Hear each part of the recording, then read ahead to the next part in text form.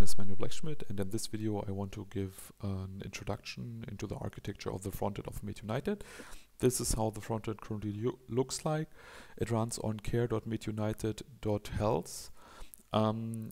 It's open source, and if you go on the repository, which is in the Mate United repository, and you go on actions, then you will see that all the time when somebody commits something, there is a new Docker container created, and this Docker container is deployed to our Kubernetes cluster, and it will be directly running here. So now what you can currently see is that I see some patients. If I reload, you can see that for a short time frame that there was some state in the URL. And this happens because the system gets an authentication from Kubernetes. I'm going to show you this in the source code. So if you go into Mate United, care, and then component.js, you will see that here there's a Keycloak authentication, which is here. And the Keycloak authentication is later used in our Fire model.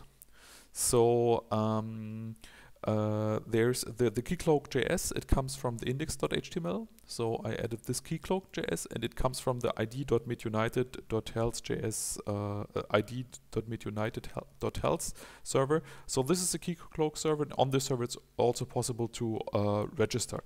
So I can show you this in a private tab, how this will look like if you're not registered and if you're not logged in. So now it takes you to the Mate United Keycloak system, and on Keycloak you have to register. And after you register, you get a Mate United system, and we have a multi-tenancy system, and the tenancy system is based on your email address.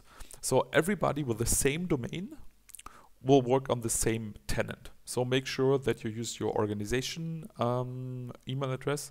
So in my case, I'm in the indentity domain, and I can also show you here a network. If I press reload, then there is some request to our Fire server. So here, and in the header of the Fire server, there is a JWT token, this one. And if you take this one and go to, this comes from Keycloak. So this was all done in the background. It was just magically there. And if you take this token and go to jw.io, and then if you paste it here, so you will see this is the algorithm, how it was generated, how it was signed, and here is all the data that's in there. So these are currently the allowed origins, and you can see here this are my roles, and here this is my username and my email address. And this here, this is used for creating the partition or the tenant on our Fire server. So everybody who has an @incentigy email address will get the same domain, and I can give you a sneak preview into the code how this is done. So if you here go on fire.mateunited.health, then here in source main starter Mate United JWT tenant identification strategy, here you will see that we are going to get the domain from the JWT token, and in the function create partition if necessary, we are going to create the partition if it's not there yet. And this makes it possible to have a multi-tenancy system which is easy to set up, and then every home for elderly or every organization that's using our system gets their own tenant. So now we're still in the front end. Here you can see the data from the Fire model.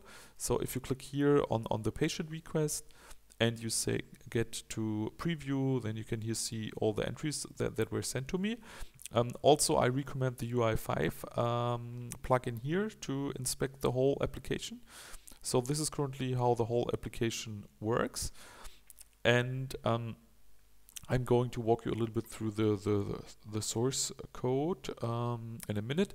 So first, I want to tell you how this works with a JWT token.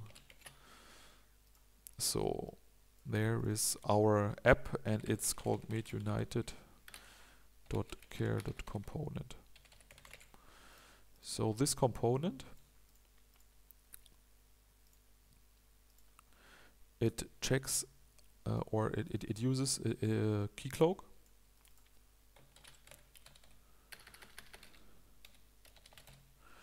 And this Keycloak component talks to id.made.health. So it not directly talks there, but it there's some iframe magic handling how this works, and there is a Keycloak JS hosted here that contains all the data.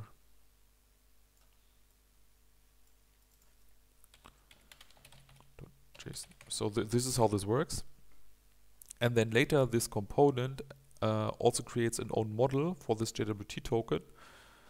And this is just called JWT. And this model can later be used in our component.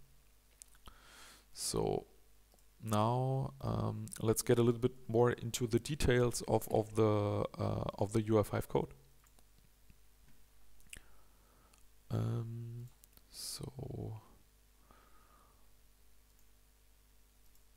here. So let's start. We first start on the index.html. So on the index.html there's an on-init component support, and then we are initting the MedUnited care component.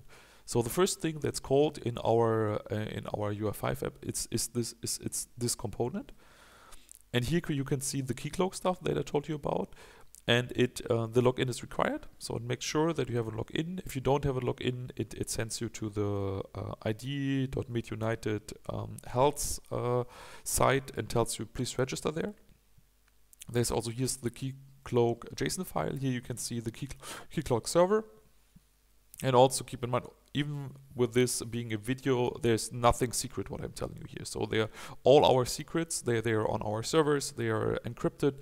This is open source software, so you should have the right to understand how all this works. But on our server, the data is super safe. So even if you know all the details about our application, how it works, our data itself, it's super secure. And here what you can see now is that we are setting the Keycloak token as the authorization header for the FHIR model. Then at the end, the system goes to the router and sends you to the patient master view.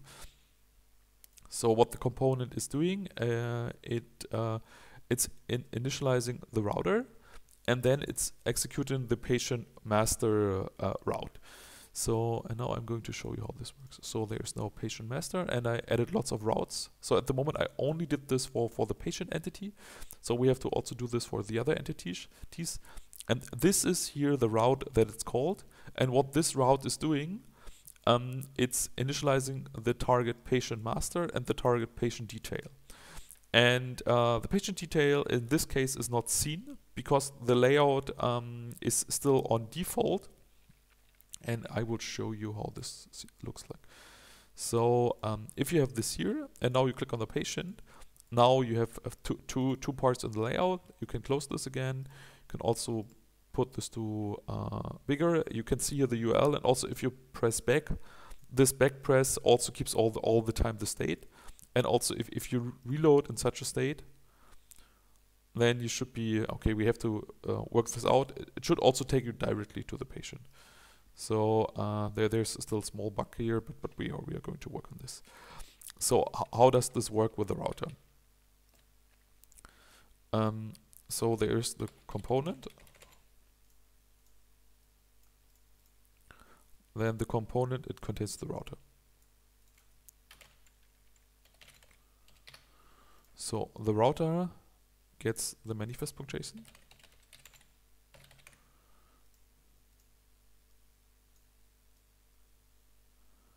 And then into the router, you can call the function nav2. So the nav2 function, it's like putting something in the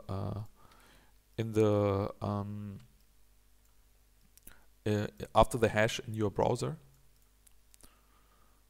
So this is what you can do. And then what the router will do is, if you call nav2, then it will check in the manifest, do I have a route with this name? And if the answer is yes, then it will say, okay, so what kind of views do I have to put into certain controls? So, and in our case, I will show you that.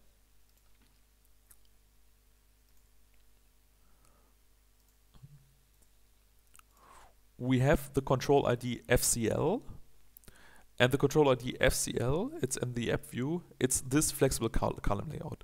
So this flexible column layout, this is the target of the router. So the router will do something in this control. So we can already tell this here. So this is FCL. Flexible column layout.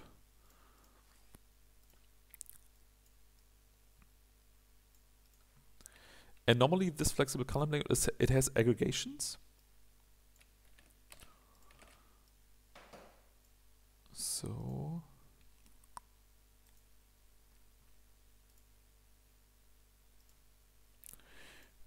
you can see here in the manifest.json, here are the targets. So, and the targets say, please put this view name here into this aggregation of the control. So it will use begin column pages and mid column pages. So begin column, and here's mid column pages.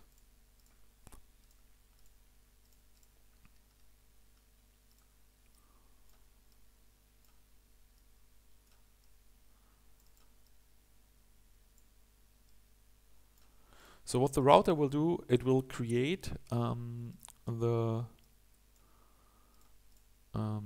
views.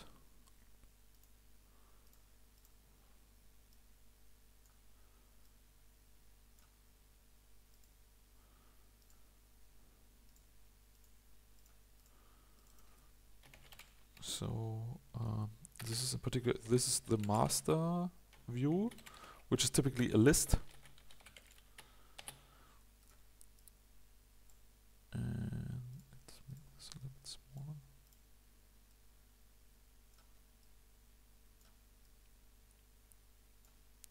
And this is what the router will do. So it will manage this guy here.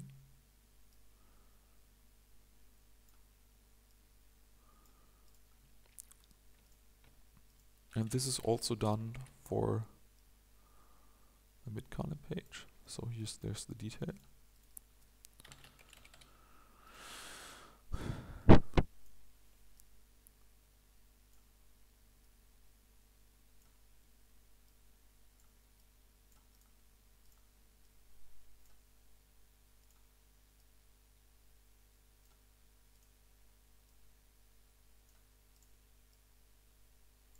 So this is what the router is doing. So the router puts something into the flexible column layout, and if you understand this, then you already know a lot of the logic how this works. There's also something that there is an own model in the component that's managing the state of the flexible column layout. So here's also it's called layout.